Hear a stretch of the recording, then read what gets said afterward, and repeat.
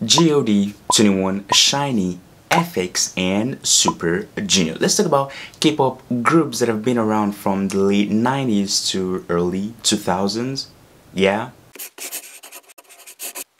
So here's the thing, folks. K-pop has been around since like the beginning of man. No, that was a joke. But now here's the thing, this idol, like these K-pop groups that I just called have been around since late 90s and like they began early 2000s, and one of the groups have actually broken up and some of them are still like around, going strong.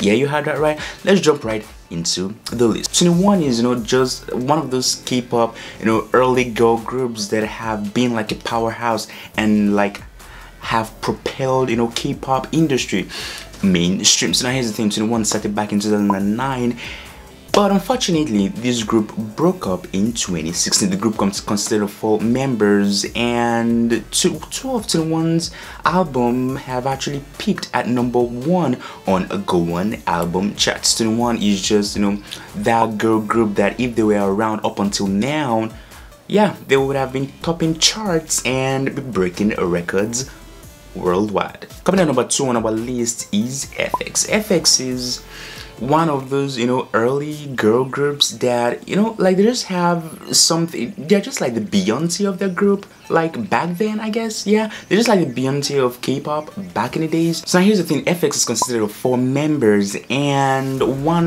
actually 5 members, but then like one of them actually like left the group.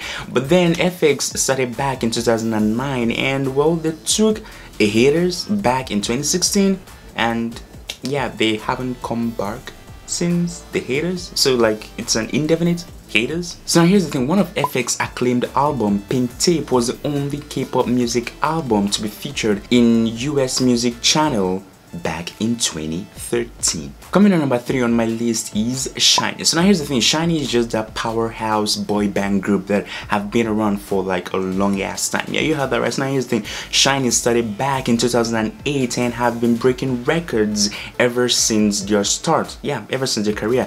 The group consists of 5 members, one of which passed on back in December 2017. So now here's the thing, Shinee, like they are just that group that is like when you hear of Shinee, just think back to like when K-pop was starting. Like this group have actually propelled K-pop to where it is like today. Yeah, like who doesn't know Shinee? Hello. So now here's the thing, one of Shinee's Japanese studio album, the first, was certified gold by RIAJ for selling over 100,000 copies back in 2011. Well, coming in at #4 on my list is Super Junior. So now here's the thing, Super Junior is just one of those early boy band group that started back in 2005 and they're still grinding up until date. So now here's the thing, Super Junior started like their career early in the early 2000s, but then like they've been breaking records since the start of their career. So now here's the thing, Super Junior consists of a 13-member group, and 2 of which have actually left the group. So currently there are actually 11